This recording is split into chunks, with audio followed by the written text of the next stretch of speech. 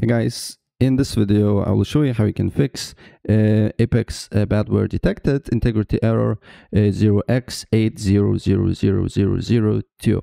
So basically recently Apex just rolled out new update that bans some third-party software. So if you turn on the software that is basically blacklisted, the game will not run. And few of the programs is, as you can see here, DS4 Windows, Revast, Auto Hotkey. I believe sometimes with Faceit it cannot be launched, and with the Riot Vanguard, right? So what you need to do here, if you want to fix this error, simply you just need to close the app. For example, DS4 Windows, just close the app. I know it's frustrating because it's the only way on EA app to play with the controller, but you can play Apex Legends with the controller on Steam. Just install game on Steam and it will work for you normally.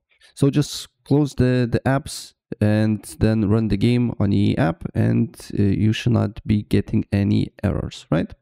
So yeah, that's pretty much it. And if I help you out, please press like button and subscribe for more. Take care. Bye.